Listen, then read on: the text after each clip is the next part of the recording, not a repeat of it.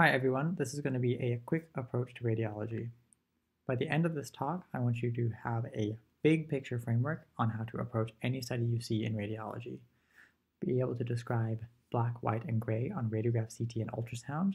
The focus here is going to be on description, not on diagnosis. I want you to be able to describe black, white, and gray in the very basic of MRI sequences. Employ those skills to take a case, and then we'll do some practice cases at the end. So how to approach a study at the workstation. The biggest thing is to develop a structured search pattern, and that will come with each rotation that you do. Next thing to do is to recognize the abnormality, and once you do that is to describe the finding, and that is the hardest part. You have to know what modality it is, be able to characterize it using the words that we're going to talk about, and then say where it is in the body using your anatomy knowledge. Finally, you take everything we talk up here and make it into a diagnosis or differential diagnosis. I think of learning radiology sort of in two steps. This is the first step, and this is something you should be able to do by the end of your first year and with every rotation. This last step is why we're in residency for 4 years. So with ultrasound, we talk about echogenicity. Black is anechoic, white is hyperechoic, and gray is hypoechoic. When two things are the same echogenicity as each other, they are isoechoic, iso for the same.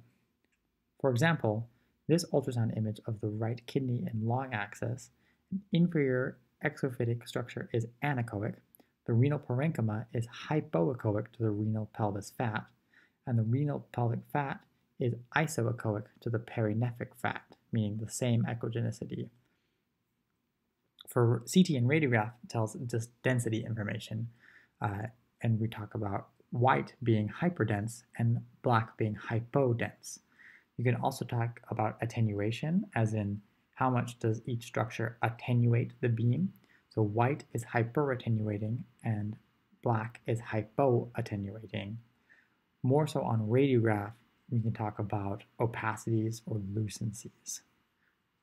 So for example, this sagittal contrast-enhanced CT through the abdomen shows a hypodense exophytic structure off the inferior pole of the right kidney. Just for example's sake, the bones, the ribs here, are hyperdense, and the air in the lungs is hypodense. So this is a simple renal cyst, and this is actually the same patient. MRI gets a little bit more confusing, but this is my broad way of thinking about things, and I think if you keep this in mind throughout whatever MRI you see, this will get you maybe 75% of the way there. T1 is generally for anatomy, where there are only 5 things that are bright here. And this is important to know and memorize, and this is a mnemonic I have found helpful. T2 is generally for pathology. And I say for pathology because fluid and edema are bright, and many, but not all, pathologies in the body, whether it's neoplastic, infectious, or inflammatory, are associated with some sort of fluid and edema. Fat is also bright. Flare and stir help distinguish which one of these 3 it is. And so in flare imaging, fluid, straight regular fluid turns dark. In stir imaging, fat turns dark. So how to take a case in conference. How this will work is the presenter will show an image and ask someone to take the case. Whoever takes the case will start by describing the images. They'll describe the modality, the cuts, and the projections, and say whether it's with or without contrast. Then they'll describe the findings using the descriptive words and modality-based words we talked about earlier, and put it anatomically. And then finally give a differential diagnosis. This is a skill that you need to practice, and I find it very helpful. So for the next part of this lecture, we're just going to do practice cases. So what I'm going to do, I'm going to show an image, then you just think about what you want to say, and then I'm going to say what I would say. I'm going to go pretty quickly, so if you need to, pause the video after I show the image. So for this one, okay, get ready.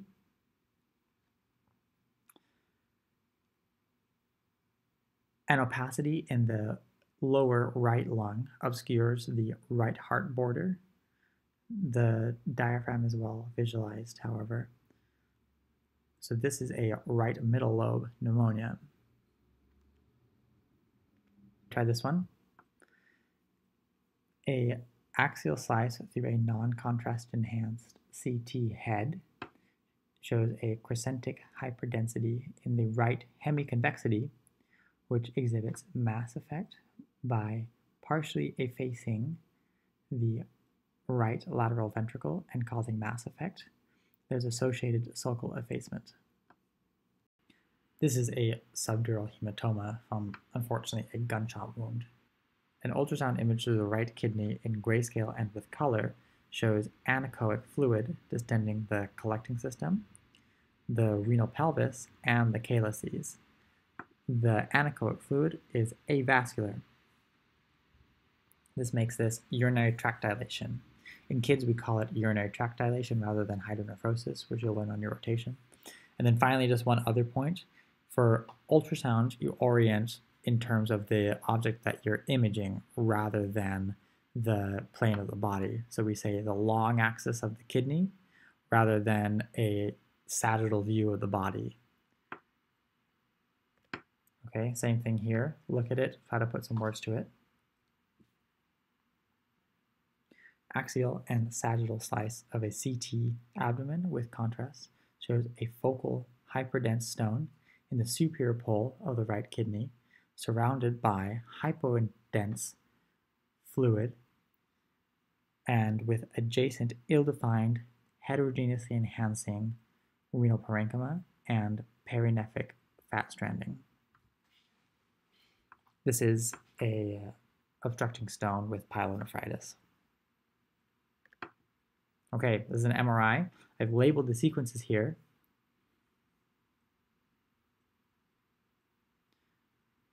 Three axial MR images in T2, T1, and T1 post-contrast, and one coronal image in FLAIR shows a rim-enhancing T1 hypointense, T2 hyperintense mass in the inferior anterior left frontal lobe with surrounding T2 and FLAIR hyperintensities. This is a cryptococcal abscess. Okay, this is a trauma case.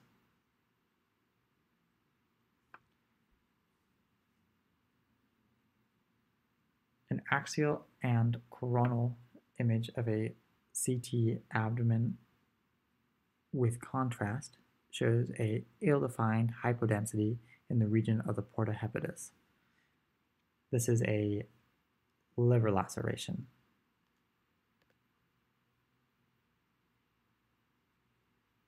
And finally, here's this one.